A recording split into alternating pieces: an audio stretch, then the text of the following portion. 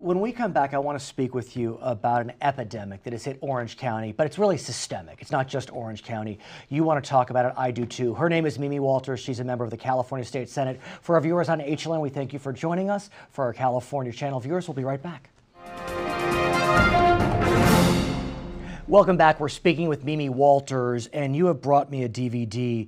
The cover is promising, but the contents deafening and devastating. This is a DVD, a documentary called Behind the Orange Curtain. We chuckle about that term, but in this case it means so much more. My office was contacted by a gentleman and by a woman who's very involved in this film.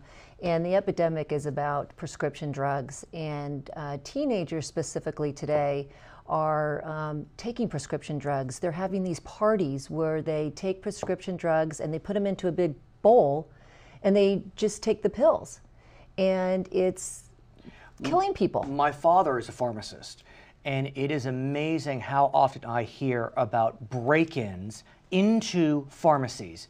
The cash registers are left wide open with cash in them. They don't even go to the cash registers, right to the pills. Right. Right to the pills.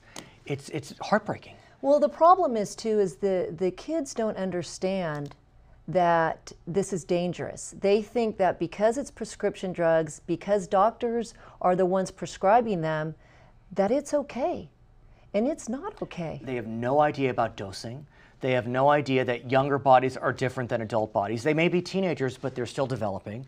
They don't know about mixing alcohol and marijuana and pills. I mean, it breaks your heart. What did you learn by speaking with the filmmakers, by watching this DVD? That it was such a big epidemic. And I'm a mom of 4 kids. And That age. That age. Right. And I'm pretty in tune as to what's going on, I thought, until I sat down and watched this. Now, I have 2 kids in college and I have 2 at home in high school. And I sat down and watched this video with my sons. And my sons actually knew some of the kids in this film because they've been going around to the schools and trying to educate the children about prescription drugs. I have to tell you, I think back to when I was in high school, when we were in high school. I mean, admittedly, there's something different about a pill than other consumables. Like you said, you feel as if, oh, it's legal. Yeah, so it's okay.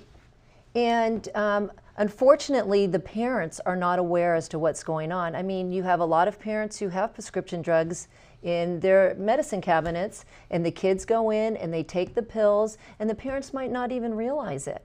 And so what we need to do, in addition to educating the children, is we need to educate the parents. And that's what we hope to do.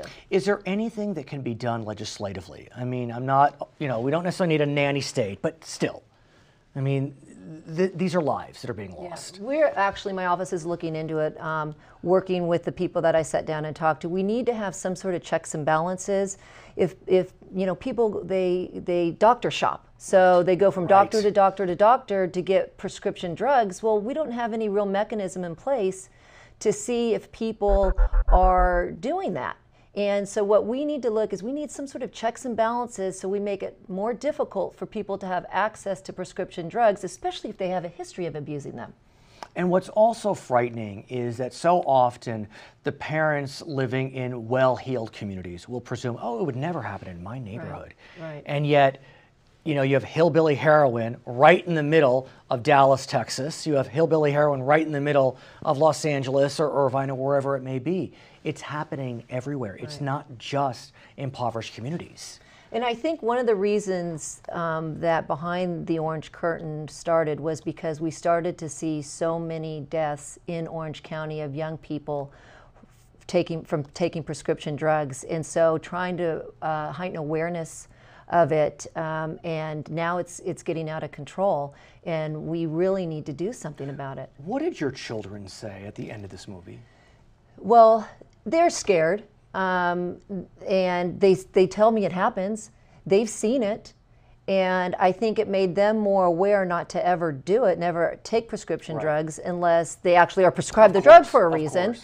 And I think that the message got across to them what could actually happen to you if you take the drugs. I mean, they have kids that are interviewed on this video that actually almost OD'd, and now they're not completely same. normal, yeah, because of the effects of the drugs, and that had a powerful impact on my boys. I have to tell you, I am so glad that you brought this to our attention, because so often we get lost in the intricacies of the budget debate or taxes, but these are lives. And I'm glad to see a mother in the Senate looking into important issues like this. We can never forget, those of us who are parents, you know, our number one job is to parent our children. Her name is Mimi Walters, member of the California State Senate. My name is Brad Palmer. We thank you for watching California Edition.